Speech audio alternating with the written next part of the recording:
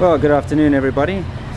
As you can see, my CB is happily idling over there, but it actually has a pretty big problem. I'm going to tell you all about it. Let me turn it off quickly. Alright, well, a couple of times now when I've been out riding, I've had problems with the bike just cutting out. Now, as I'm sure you're all aware, those who've been following my videos, there is a problem with this bike's charging circuit. So it's not the regulator, it must be the stator, which sits inside the engine over here somewhere. I'm not in the mood to strip the whole engine down, to be honest, not just yet, considering it's only a small problem. On a fully charged battery I can ride for a couple of days and I don't need to worry about anything, because it is slightly charging. It's a strange thing. I guess the magnets have probably demagnetized. Anyway, I'll get into that in a later video, because I do plan to replace it. Anyway, because it's not really charging enough to keep the engine running, occasionally it'll cut out. When I say cut out, it loses all power. It can still idle along, but you can't accelerate, and that is due to a little part that's damaged. Okay, in fact I've just gotten a new one shipped to me. When I say new, I'm being a bit liberal. It's actually second hand. Okay, I got a bunch of new spark plugs here. These are fake NGKs. See how they work. Yeah, but anyway, here's the part I'm talking about. Okay, I actually ordered this off the Chinese internet. There's a website called Taobao, and you can find just about anything on there. Luckily, CB parts seem to be quite, I wouldn't say common. Common's the wrong word, but there are a few of them around. Like, this was the only one, but I got it. Now, correct me if I'm wrong, but I'm pretty sure it's called a starter relay, or perhaps a main relay. Okay, this is a relay, and what it does is you connect the positive and the negative to here, and when you start the bike, it clicks over inside here and actually causes the starter to kick in.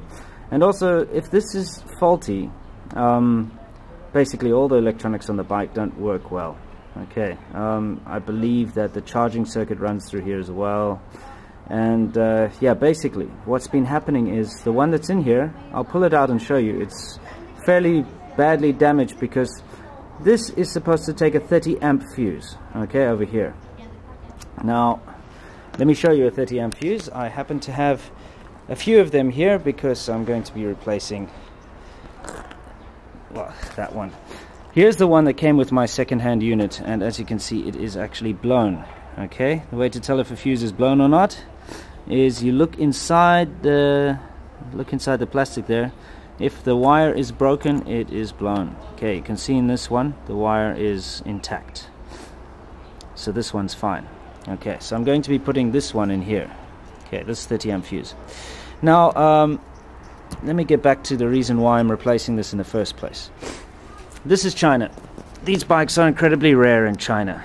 Okay, any Japanese bike is rare in China, you know, especially older ones like this. When something goes wrong, they'll do whatever they can to get it running again, which unfortunately for me, when it came to this bike, obviously the fuse blew and they couldn't find another 30 amp fuse anywhere, and it was actually quite difficult. I had to ask quite a few little car repair shops until I found one of these. So what they did was they found the closest thing at hand, which happened to be a 10 amp fuse, which was the wrong voltage. They stuck it in there. Now it got incredibly hot because there's obviously always power going through this fuse.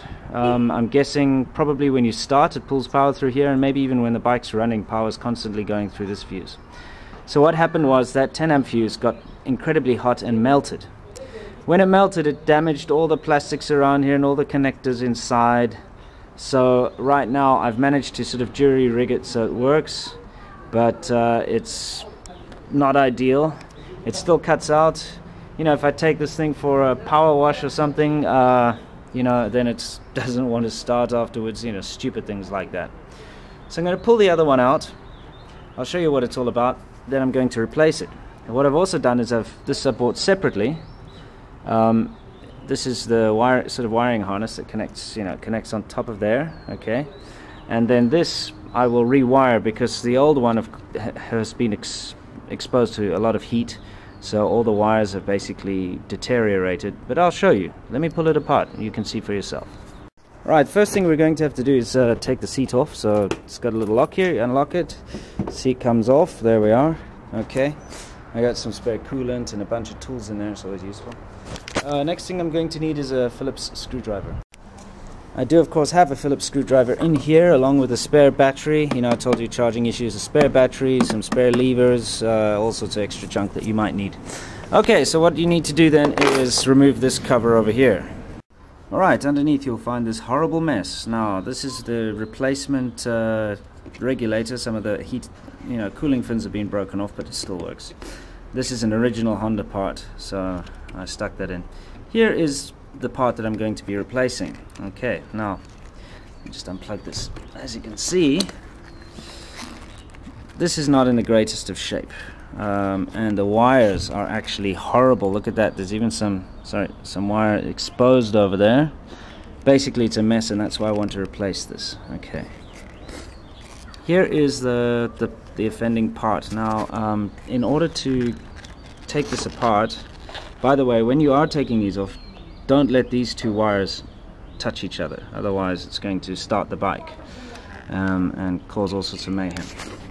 Right, let me pull it out. As you can see, I replaced the 10 amp fuse with a 15 amp fuse. I know it's not the best thing to do, but I didn't have a choice when I was on the road. It might look okay, but when you pull this out, you'll see that it's all melted inside there. Can you see that? It's basically, it doesn't make good contact. The contacts inside are knackered, so I'm going to basically replace this. Now, before I rewire everything, I have to test if the new relay actually works, since it is a second-hand part. I have no idea.